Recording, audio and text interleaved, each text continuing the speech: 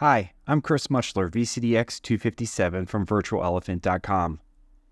And in my previous videos, I've showed you how to install Kubernetes using Tanzu Kubernetes Grid, Rancher inside an on-prem data center, and even Azure AKS.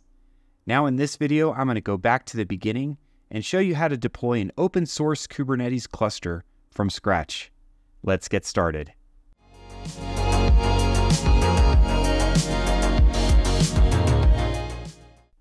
Before we start installing Kubernetes, I'm first going to review my environment with you. You can see here in my vCenter server window that I have an open source folder that I've deployed 6 virtual machines to: OS Controller 1, 2, 3, and OS Node 1, 2, and 3. Now the important thing to remember here is that I've configured each of these slightly differently. The 3 controller nodes have 2 vCPUs and 4 gigs of memory, while the OS nodes, which are going to be our workers, have 4 CPUs and 8 gigs of memory. This is going to be important later on when we start to deploy applications inside of this cluster. Now for the front-end load balancer, since this is running inside of my home lab, I'm going to be using the NSX Advanced Load Balancer, or ALB. Now the first thing that I need to do is actually make sure that my network that I have my virtual machines attached to is actually properly configured to be able to allocate automatically VIPs for both the virtual services and the service engines themselves. So here in my UI, you can see that I've opened it up to the NSLB, ALB, and I'm going to go to Infrastructure, Cloud Resources, and Networks. Now I've installed these on this DPG-Cilium network, and this is just a VLAN that I have inside of my thing. And you can see that it's pre-configured for a static IP pool of 10.105.0.150 through 199, and it's set for both SEs and the VIPs. And you can actually see that I've already been using this network for some other things inside of the environment, and so 4 of those VIPs have actually been allocated already.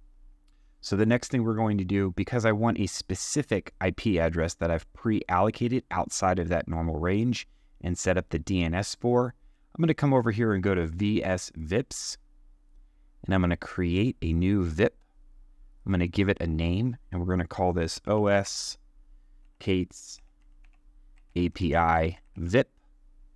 And I'm going to add a VIP, and instead of allowing it to auto-allocate, I'm going to say static. And now I've gone ahead and give this 10.105.0.100. That's what I've set up already.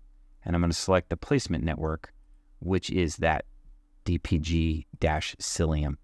And then here you can select the network. Now I'm not doing IPv6, but ALB does support IPv6 networks if you wanted to do it that way.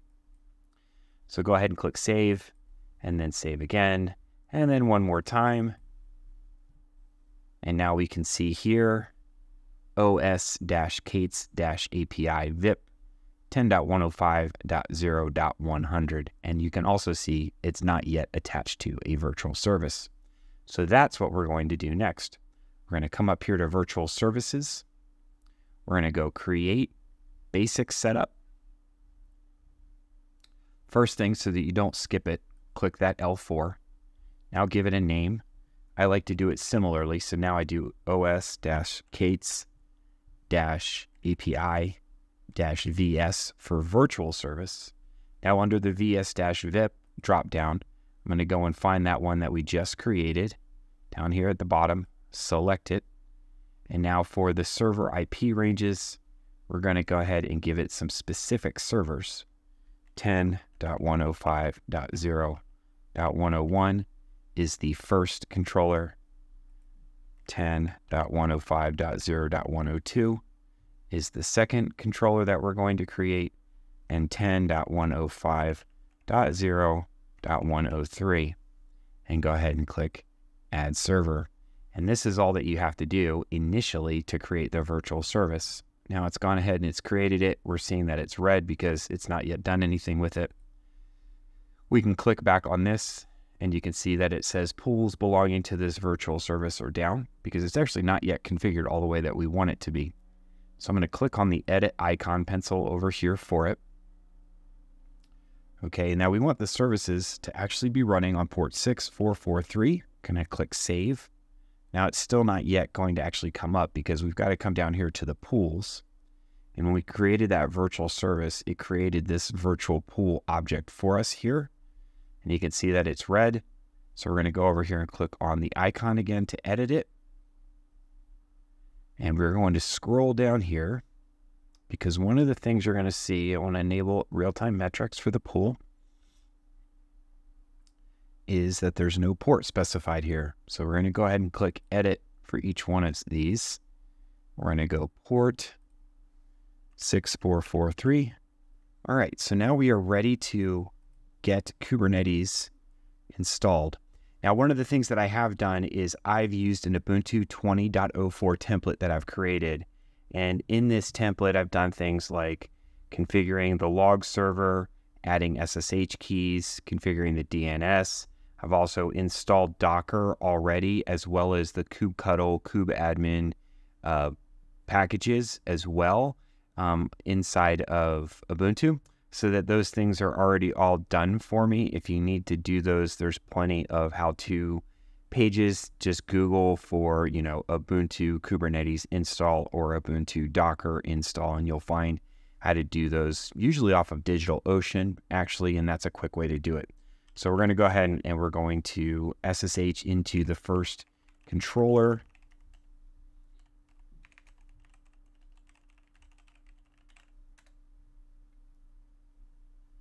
All right, so now we're on our controller, so you can see like which kubeadmin is installed. You can also see like Docker PS, and we have that, and we can even make sure that Docker's installed correctly by running Docker hello world. And we're good to go here. So what we're going to do actually is install Kubernetes. All right, so we need to run the kubeadmin command, sudo kubeadmin init odd network cider 10.244.00/16. And then we're going to tell it the control plane endpoint, and this is the load balancer that we've created inside of the NSX Advanced Load Balancer. So that's 10.105. Actually, you can give it an IP address or you can give it a DNS name. And we've actually given this a DNS name. So we'll do os-api.cilium.virtualelephant.com and then port 6443. And then we're also going to tell it to upload the certs.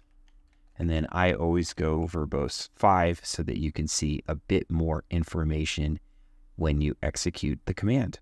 So just look over it one more time. It looks good. So we're going to go ahead and hit enter. And we can see it's starting to pull the images off the internet that it needs to stand up the initial controller for us. So this will run for a minute or two.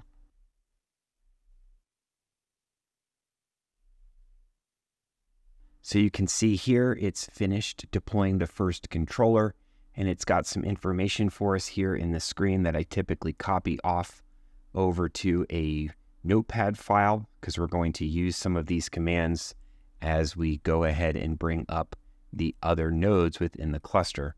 Now, one of the important things here is just this top part here on the controller. Go ahead and run those commands. Now we can do a kubectl get nodes.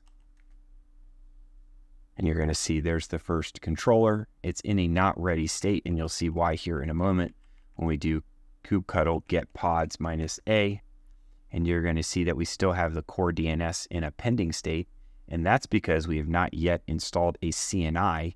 And when you run the kubeadmin command to initialize the cluster, there is no CNI by default installed with Kubernetes.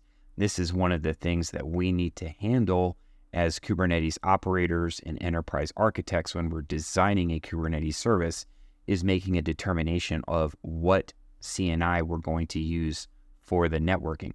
But in the meantime, we're going to go ahead and actually bring up the other two controllers really quickly. So we'll exit here. We'll go to second controller, and you can do these in serial. You can write an Ansible script if you wanted to, whatever you'd like to be able to automate this. But again, sudo, and then we're going to copy the command that was up here, this join command. Okay, now again, I'm just going to go like that so that I can go space my V5 and then go ahead and hit enter. And it's going to go ahead and now bring up the second controller.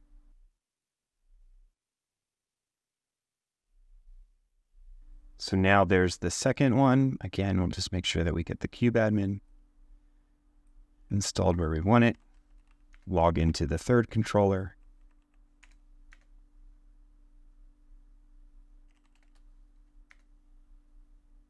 Run the command for it to join. Again, really in a quick moment or two, it'll be finished. Obviously, the time that this takes will be dependent on your environment, but usually sub 5 minutes, generally speaking, for each node to come online. So there's the third controller. Okay, now we'll go to the first worker node.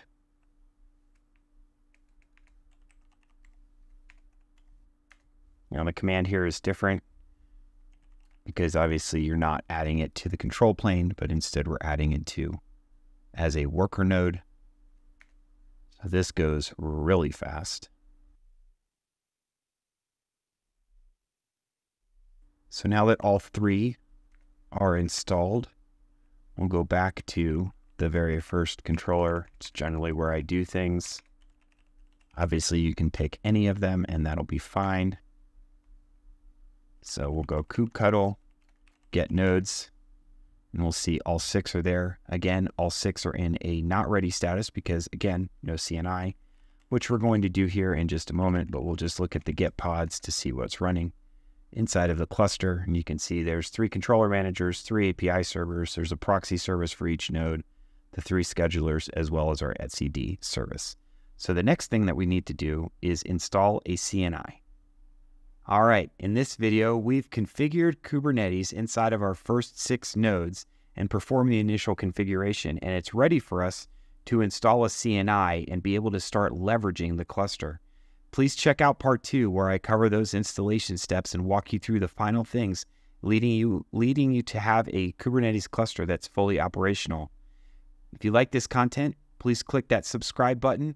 Please like this video and leave a comment below of let me know what you think. And please check out part 2. Until next time.